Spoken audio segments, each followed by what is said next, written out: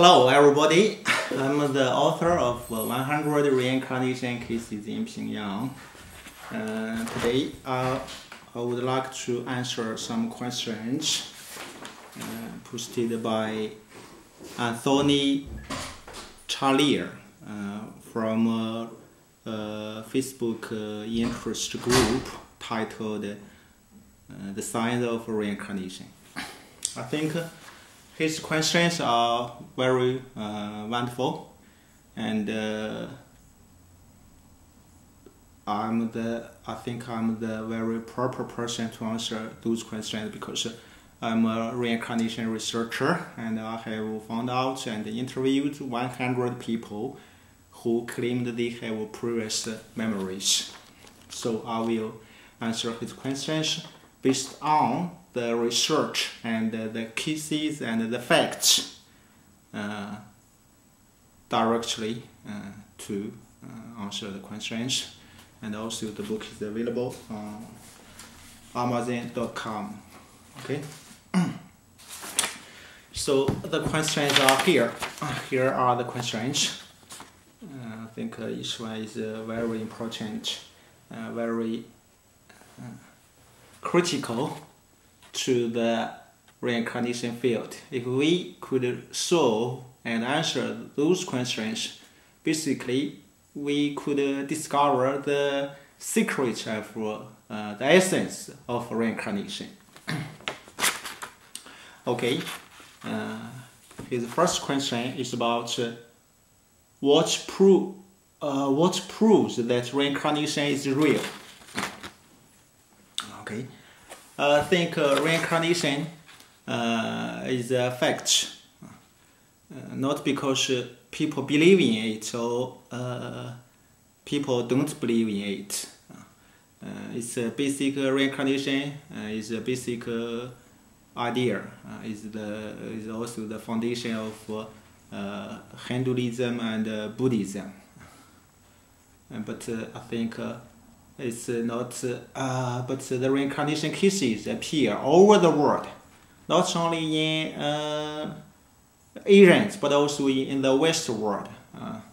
Every a couple of years, like every 10 years or 15 years, or sometimes there would be reincarnation cases appear in a specific area. Even in United States, in Europe, in Africa, in India, in China, in Myanmar. Okay. Every country, no matter if they have a different religion or they believe in or they don't believe in reincarnation, the cases still appear all the time. That's why there are many people believing in reincarnation, but because the cases are sometimes very rare in some areas, like in my hometown. It's very rare. Even there are lots of reincarnation cases recorded in Chinese history book. But in my hometown, even now, I haven't heard any reincarnation cases in my hometown. All around me, all around the locations I studied, worked. So that is the main reason why there are so many people don't believe in reincarnation is a fact. But reincarnation is a fact because we have collected enough evidence to prove that reincarnation is a fact. It's not a theory, but a fact. For example, the pioneer in this field, I. Stevenson in the United States, he was a professor, scientist in Virginia University. He had spent about 40 years to travel all over the world to collect reincarnation cases, and altogether he himself collected more than 1,000 or maybe 2,000 cases. So if you read his book, you can find that there are lots of cases with very clear birthmark and birth defects, which responding to the wounds in previous life. So there are not only narratives but also physical evidence to prove that reincarnation is real, is a fact. For example, I also like in my book, okay, like in my book, the reincarnation book, I interviewed. I found that more than half of the subjects who claim they have previous memories have some birthmarks or birth defects corresponding to previous wounds or experimental mark or wounds in the underworld. So everybody can check. Like this case, this was a 5-year-old girl. When she began to talk, she told that her previous identity and the process why he died. Okay, and he mentioned everything about the previous life, previous family, previous memories. So people verified. For example, like there are here on the back there are 9 different there are 9 birthmarks, black birthmarks. You can see it's very clear. So when she was like 4 or 5 years old, the villagers began to talk about that her previous life, and the story was heard by her previous husband, and the husband, okay, visited her and said, "I don't believe in you are my previous wife."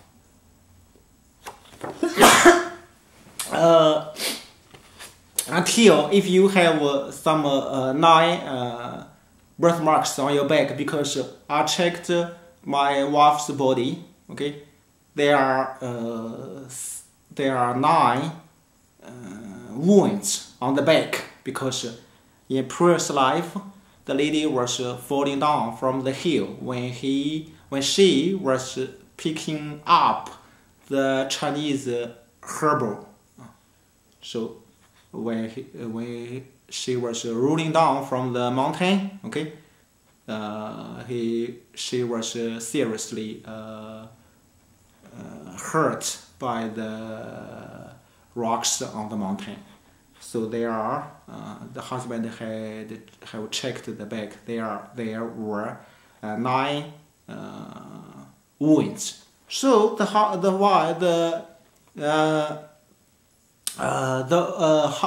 father of the girl said, "Oh, okay, what a coincidence. Okay, my daughter also has 9 birthmarks on the back." So the man, okay, her previous wife, her previous husband checked, and found this is true. It's true. They are.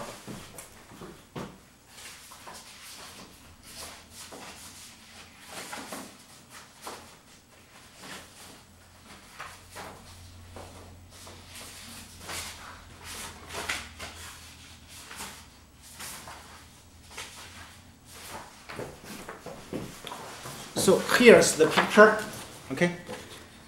Here's their previous photos together, husband and wife, and then the lady died of accident and reincarnated into another family as a girl, and the girl also loves to visit her previous family. So the same man. The girl lost life and the current life. After the husband checked the birthmark on the back of the girl, he was satisfied about the evidence, and they recognized, okay, admitted that this little girl was the reincarnation of his previous wife. So there are a lot of birthmarks, okay, not one case, okay, but a lot of, more than half of the cases have the birthmark as evidence to prove that there's a strong link, okay, between the current life and the previous life. About what's the reason caused the birthmark and the birth defect, I will talk about it in later program. So, reincarnation is proved not only by the accounts from the subjects of the reincarnation who have spontaneous memories of previous life, but about the birthmark and birth defects corresponding to previous wounds or marks. So this is the first question. The second, third, and fourth question, I think the same question. It's about can humans reincarnate to animals, or animals can reincarnate to humans. I think it's easier to accept that animals could reincarnate into humans rather than humans could reincarnate into animals, because if animals reincarnate into humans, somebody will think, okay, this is compatible with evolution, Darwin's evolution, okay? Animals, human, this is evolution. But they cannot understand, okay, human to animals, so it's difficult for them to understand. So in my research, okay, I found that there are 8 cases about animals. I can firmly state that human spirits can reincarnate to animals, and which is the rate is much higher than people imagine or think, because when the spirits of animal reincarnate into, for example, into animal, into a cow, into a bird, into a cat or dog or pig, it's extremely or almost impossible to verify, because animals usually do not talk. You can't interview an animal, hey, what's your previous life? It's almost impossible. Unless a person can remember more than one life of previous memory. Fortunately, I have got 4 such cases. The subjects have remembered 2 different life of memories. Like this case, you can find all the details of the case, the pictures, the accounts, okay, in the book. This book is available in Amazon.com, both paperback and ebook. You can search 100 reincarnation cases on Amazon.com. Like this case, okay. So this is the boy in the current life. According to his account, his memory, he talks about the details, okay, in his most recent 2 different lives, okay. First a man, then a cow, then him. So this case and with other 3 cases can completely prove that animals can reincarnate into human, and human can reincarnate into animal. This is 100% sure. There's no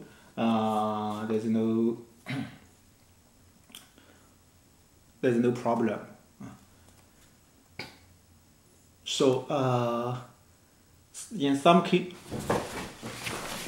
sorry.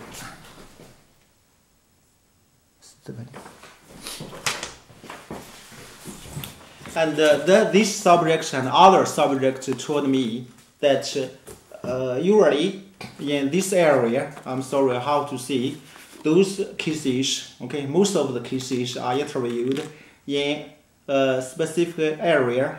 It's in the place, in the place neighbored in 3 different provinces, Guangxi province, Hunan province, and Guizhou provinces. Okay, so those subjects told me usually, on the average, human spirits will have to reincarnate as animals 3 times, then 1 time of a human being. So it's quite common, according to their accounts, that testimony, humans spirits reincarnate into animals is very, very common, much higher than people think. The only reason is that it's very difficult to verify because animals do not talk. Animals do not talk. That doesn't mean animals cannot reincarnate into human beings, or human beings cannot reincarnate into animals. Until a person can remember 2 lives of memory. So this is this question. Question 3, I think I have answered 4 the same questions. 5, can a same soul lead to several overlapping incarnations? Yes. I think the biggest significance about this book, okay, is those people have very detailed memories about the afterworld, and also there are diversified cases. Like there are 8 cases in which there are 2 different spirits detached from the same body. So a person, I think this is maybe the first time to prove that somebody has more than 1 spirit, and each spirit can reincarnate into a different person respectively. Like in this case, okay, here's case in the book. You can find all the pictures, all the illustrations are showed here. You can find them on the ebook or the paperback. Okay, like this case, this person died at about 30 age. Then 1 spirit reincarnated into a boy with the same name. What a coincidence! The same name, because he reincarnated to his best friend. This boy's father is the best friend of this person. So when he died, 1 of his spirits reincarnated to this boy in 1 month. Okay, and 15 years later, his another spirit reincarnated to this boy. So 1 person could hold 2 spirits in a body, and each spirit could reincarnate into a person respectively. So this is about your cancer. You can check the details and other cases in the book.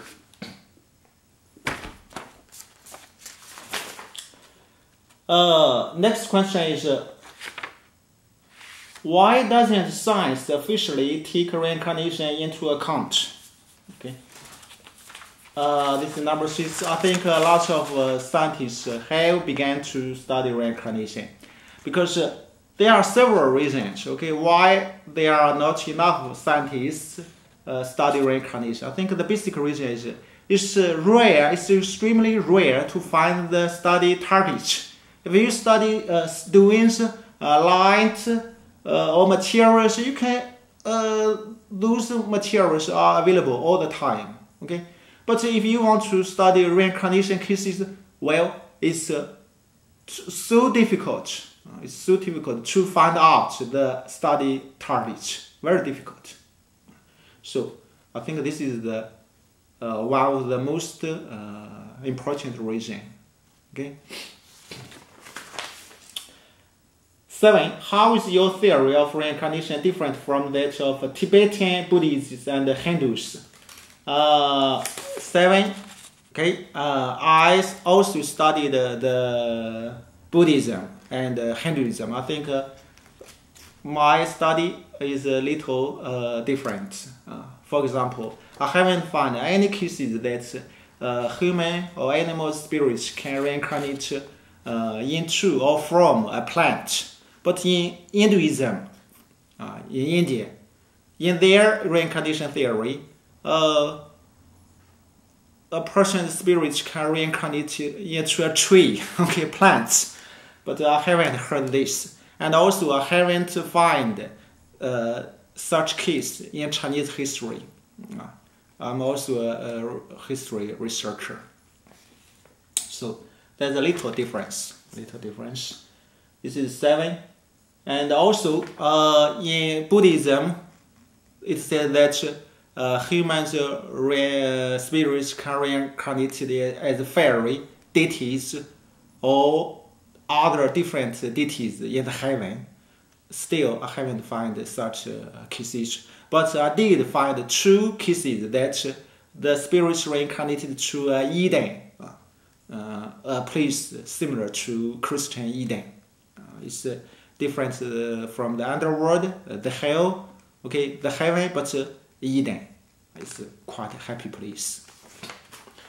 Number 8. Do you involve in a belief in the existence of a deity in your theory of reincarnation? Why? I think 7 minutes left. Deity? Yes, of course. I think a deity is just like a different spirit in the underworld. Okay, like in the underworld there are lots of ordinary spirits, like animal spirits or human spirits. But actually, lots of animal spirits will change their form from animal to human beings, and then immediately they can communicate with the humans. So in the outer world, it's quite difficult to find any animals because they have changed their form. And they are the officials, the authority workers, they are all kinds of deities. So deities are not special spirits, but they are in charge of spirits. Like in our world. In our world, they are policemen, they are congressmen, okay? Those are, they have different, addressing different titles, but they are still man and woman. They are nothing special than man or woman. So they are deities. So deities are not special, but maybe deities have special authority, special ability, okay? Like a policeman can arrest the civilians. A civilian have no authority, rights to arrest another civilian. This is the difference. But actually, they are quite similar. Like in my book, okay, there are about 10, more than 10, I think about 15 cases in which the subjects mentioned that they either interviewed or judged by the Yama or by the deities in the underworld, or they got some favor or help from the deities. Like this girl. This girl has, in her previous life, there are 2 spirits detached from the same body, and he mentioned that he was judged by the Yama, and she saw the Yama, and also she was sent back actually her spirit in previous life was sent back by two underworld enforcer, and at the gate of the village, he saw a deity, a local earth deity. The deity's image is like this. So this is the local deity. Each village there was a deity. So there are all kinds of deities. They provide some service to the people and also administer the underworld. Because if there's a underworld, in the underworld, I think we should consider the spirits as a kind of life instead of just a soul or consciousness. They are life. Spirits are life. They are living beings as human beings. They have their spiritual body. The body has all kinds of function. Okay, so it's a society. It's a society. It's different but similar to our society. They mentioned a lot of activities in the underworld between the spirits and the authority in the underworld. So deities, yes, there are deities.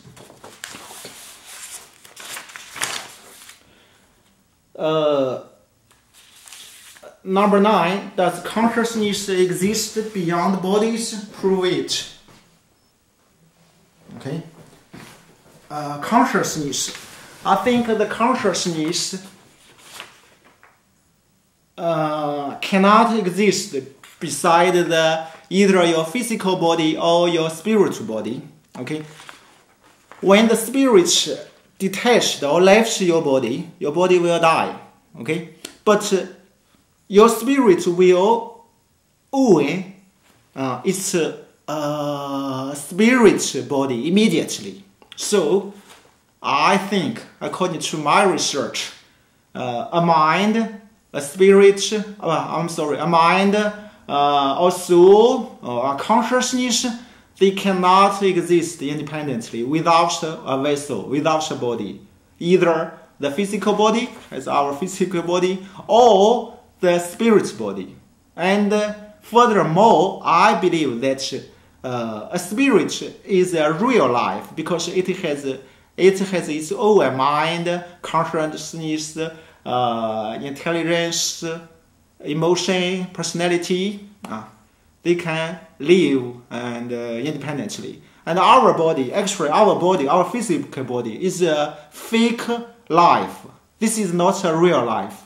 We think a person is alive because there's a spirit inside. If the spirit left, even temporary, our body will stop to work. Okay, maybe we can still have breath, but we'll lose the personality, intelligence, or mind, emotion, everything. We'll change to a pile of flesh, nothing else. So, spirit is a real life. Our body, our physical body, is something like clothes. It's not. It's a fake life. What is the soul? Prove it. I think this is a wonderful question. I need another program to discuss.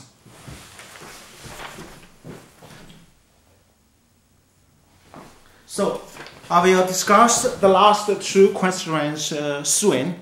So this is the program. Thank you so much for watching.